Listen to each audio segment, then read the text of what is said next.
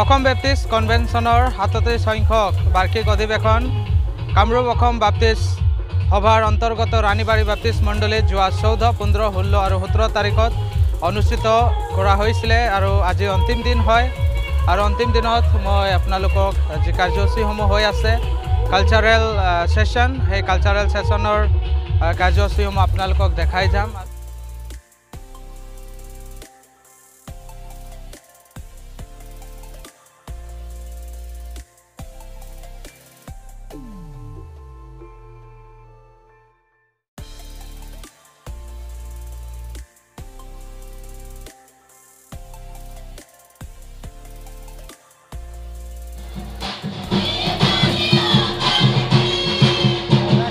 चाय पत्ता लिखे हरियल बनावा, चाय पत्ता लिखे हरियल बनावा।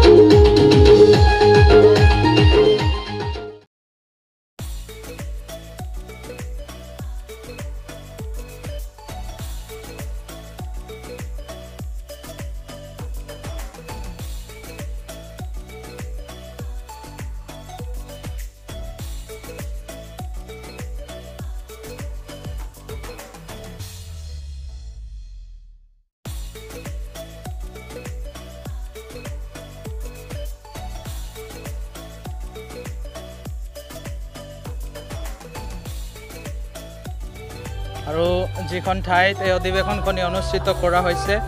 খুব ধুনীয়া জেগা হয়, যেহেতু বহুত ধুনীয়া লাগি আছে।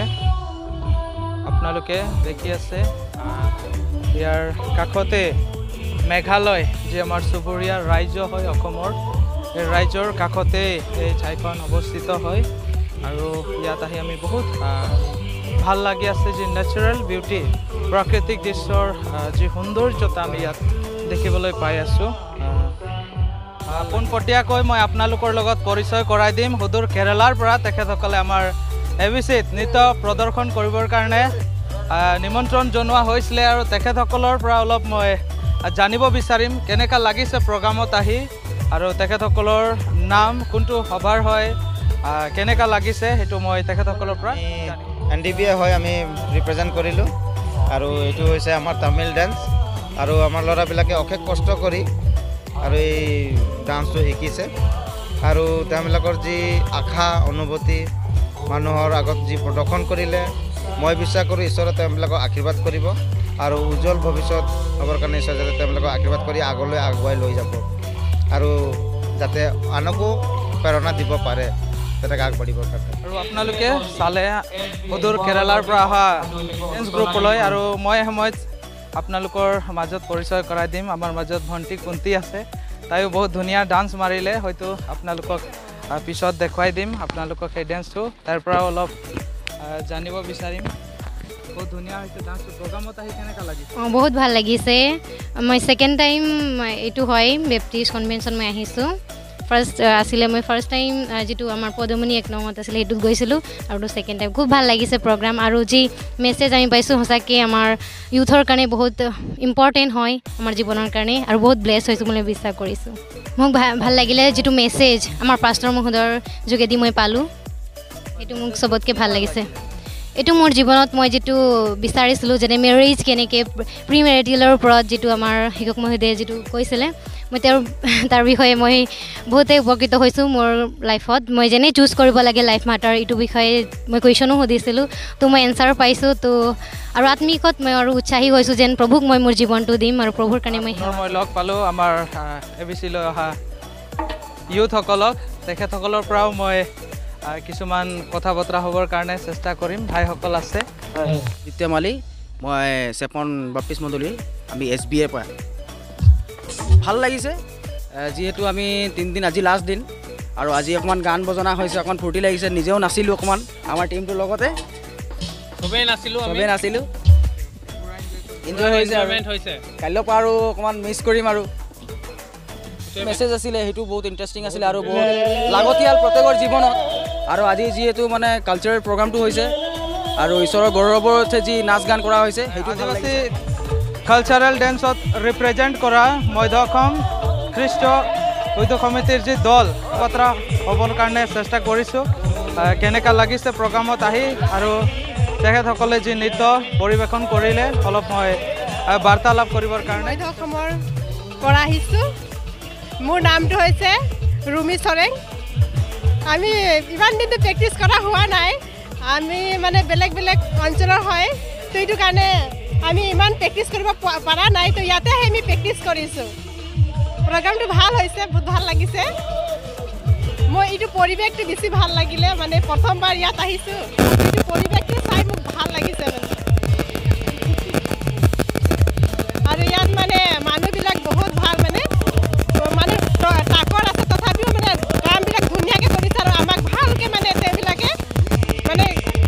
সন্মান কৰিছে আৰু তেওঁবিলাকে কামবিলাক আমাক কৰিছে আৰু মানে সহায় কৰিছে যিবিলাক তেওঁবিলাকে পাৰিছে কৰিছে আমাৰ কাৰণে ভাল লাগিছে মোৰ নাম হৈছে শ্ৰী জিস্কেল নায়ক মোৰ সভা হৈছে শিৱসাগৰ বাপ্তিষ্ট খ্ৰীষ্ট উদ্যোগ কমিটি সভাৰ পৰা আমি প্ৰতিনিধি প্ৰায় আমি 100টাকে আমি প্ৰতিনিধিত্ব কৰিছোঁ আৰু আজি আমি উপস্থিত আছোঁ আমাৰ যি অসম বাপ্তিষ্ট খ্ৰীষ্ট উদ্যোগ কমিটিৰ যি 37 বাৰ্ষিক অধিৱেশনত আজি ৰাণীবাৰী বাপ্তিষ্ট মণ্ডলীত আমি উপস্থিত আছোঁ আৰু আমি নথৈ আনন্দিত হৈছোঁ এনেকুৱা এটা পৰিস্থিতিত আমি আছোঁ যেনে সুন্দৰকৈ আমাক ইয়াত স্থানীয় মণ্ডলীয়ে যি সুন্দৰ খোৱা বোৱা আদি কৰি আমাক যা যোগান সুন্দৰভাৱে ধৰিছে লগতে এনেকুৱা অনুষ্ঠানৰ যোগেদি আমি নজনা কথাবোৰ আমি শিকিবলৈ পাইছোঁ সেইকাৰণে অসম বাপ্তিষ্ট খ্ৰীষ্ট উদ্যোগ কমিটিক আমি শিৱসাগৰ বাপ্তিষ্ট খ্ৰীষ্ট উদ্যোগ কমিটিৰ তৰফৰ পৰা আমি ধন্যবাদ জ্ঞাপন কৰিছোঁ এনেকুৱা অনুষ্ঠানত আমাৰ বাবে তেওঁবিলাকে আমাৰ প্ৰস্তুত কৰাৰ বাবে আমি নথৈ আনন্দিত হৈছোঁ লগতে আমি শিৱসাগৰ বাপ্তিষ্ট খ্ৰীষ্ট উদ্যোগ কমিটিৰ চান স্কুল সন্মিলনী হয় তেখেতসকলক আমি ধন্যবাদ জ্ঞাপন কৰি দেখুৱাইছিলোঁ আপোনালোকক এলবাৰ্ট চৰেং দাদা মধ্য অসমৰ পৰা গোলাঘাটৰ পৰা আৰু তেখেতৰ মোবাইল হঠাতে কি হ'ল যেতিয়া ভিডিঅ' কৰি আছিলে বোলে হঠাতে গৰম হৈ গ'ল আৰু গৰম হৈ যোৱাৰ কাৰণে তেখেত নাৰ্ভাছ হৈ গ'ল যে কি হৈ গ'ল মোৰ মোবাইলটো আৰু হয়তো আধা ভিডিঅ' কৰিব পাৰিলে আৰু আধা হোৱা নাই কেনেকুৱা কি হ'ল অলপটো জনাব নেকি মোক আচানক হঠাৎ ফোন কৰিছে কি হৈ গ'ল ময়ো ভাবিছোঁ নাই মানে ভিডিঅ' ৰেকৰ্ডিং কৰিছোঁ মানে মোবাইলৰ মেমৰি খালি মানে একদম পূৰা ফুল হৈছে আৰু একদম মানে ফেনত দিবলগীয়া হৈছে যিহেতুকে মই মানে আগৰ যিবিলাক ভিডিঅ'বিলাক আছিলে এই ভিডিঅ'বিলাক ডিলিট কৰি পেলাই আকৌ মানে ছেকেণ্ড টাইম আকৌ মানে ট্ৰাই কৰিছোঁ ভিডিঅ' ৰেকৰ্ডিং কৰিবৰ কাৰণে যি কি নহওক মই এতিয়া স্পেচ বনাই ল'লোঁ আকৌ ভিডিঅ' ৰেকৰ্ডিং কৰিবৰ কাৰণে তো ভাল লাগিছে কেনেকুৱা লাগিছে প্ৰগ্ৰামত আহি বহুত ভাল লাগিছে আশীৰ্বাদিত হৈছোঁ আমি দাদাৰ এটা চেনেল আছে চেনেলৰ নামটো কৈ দিব এলবাৰ্ট চৰেং আৰ্টছ এলবাৰ্ট চৰেং আৰ্টছ বুলি আৰু